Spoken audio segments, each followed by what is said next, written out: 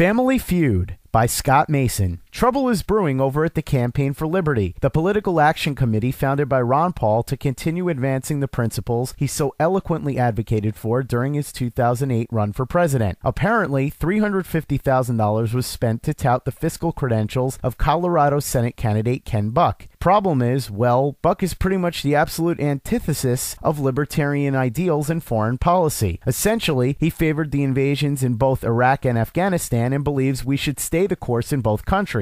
For their part, the Campaign for Liberty is claiming that this was done as part of some sort of survey program and that there was a misunderstanding of sorts regarding Buck's foreign policy views. They say they realize they made a mistake, they'll learn from it in the future, and they'll make sure nothing like it happens again. While it's refreshing to see them take responsibility for their mistakes, many prominent supporters of the organization are understandably very upset. Says Ron Paul writer Michael Moresco, quote, "This organization was sold to the people who donated as a bottom-up organization. It has been the exact opposite. The lack of transparency and accountability is astounding. This must change." End quote. Oklahoma congressional candidate R.J. Harris is likewise outraged. Quote, "Campaign for Liberty gives a neocon $350,000 in campaign assistance, while real Liberty candidates like Jake Town, Adam Kokesh, Deborah Medina, and myself get nothing when that much money could win several of these seats for Ron Paul Republicans. Why is this? Because Deborah's not connected with the right people? Jake's running independent because of corruption in the Pennsylvania GOP? Adam is militantly anti-war, and I have the audacity to challenge an incumbent Republican?" End quote. Harris has a point, and I understand his anger, but later on, he said something that kind of rubbed me the wrong way. Quote, "Stop supporting men because of their last name or their fame, and instead support candidates because of the consistency and purity of their message and the worthiness of their cause. Freedom." End quote. Harris is clearly taking a shot at Ron Paul's son Rand, a candidate for Senate in Kentucky, and Connecticut Senate candidate Peter Schiff, who frequently appears on cable news networks for his financial expertise. I like Harris a lot, but I wish he hadn't said that. For starters, it makes him look petty and jealous of the money and attention Schiff and Paul have received. It also underlies a problem I found within the Liberty movement, a refusal to support anyone or anything that isn't 100% in line with them. Now, I understand this when it comes to Ken Buck, as his views on foreign policy are completely against the non-interventionist views of the Liberty movement, but I don't understand it with Rand Paul and Peter Schiff. In the case of Paul, he's come out against civilian trials for Khalid Sheikh Mohammed and his comrades and believes they should be tried at military tribunals. For the record, I disagree with him and I think his position is disappointing, but I don't think it's a deal breaker. Why? Because it's not an absolute portrayal of core principles. Look, if Rand had come out in favor of waterboarding, foreign unprovoked invasions, bank bailouts, or major increases in taxes and spending, that would be a different story, but he didn't. Even funnier is the flack that Rand is now getting for receiving an endorsement from Sarah Palin. If Rand had gone hat in hand seeking Palin's endorsement, that would be one thing, but just because he doesn't call Palin up and curse her out doesn't mean that her endorsement means that he's adopting her positions. After all, Ron Paul received endorsements from conspiracy theorist Alex Jones and Don Black, who operates the website Stormfront, one of the world's best-known white supremacist websites. Ron Paul never denounced them, nor should he have had to, but that doesn't mean that he was in line with everything they said either. As for Schiff, while it's true that he said he, quote, might consider some form of military action if he knew for a fact Iran or Iraq had weapons and they wouldn't let inspectors in, he also made it quite clear that he was against the Iraq war, believes we should be pulling troops back, not escalating them, thinks spending endlessly on wars is the road to economic ruin, and thinks no war should ever be fought without a declaration from Congress. That doesn't make him Cindy Sheehan, but it sure as hell doesn't make him a neocon either. The point is, Rand Paul and Peter Schiff are still worth supporting, even if we don't agree with them on every single issue, because at their core, they're both believers in limited government who we are likely to agree with 9 times out of 10. Let's face it, unless you're a robot, you're never going to agree with anybody on the planet on everything. Hell, I love Ron Paul, but I think his fence on the border idea is pretty much insane. But that doesn't stop me from wishing every day that he were the one occupying the White House right now. RJ Harris is right when he says we need to support him, Deborah Medina, Jake Town, and Adam Kokesh. But we should support Rand Paul and Peter Schiff too. People are extremely fed up with the government right now, and they're looking for alternatives. With our strong belief in freedom across the board, we in the Liberty Movement have a golden opportunity to capitalize on the dissatisfaction and turn ourselves from a minority into a real lasting majority. To do that, however, we have to avoid letting the perfect be the enemy of the good. The sooner we realize that, the sooner we can go from being a thorn in Washington's side to putting somebody like Ron Paul behind that big oak desk in the Oval Office where he belongs.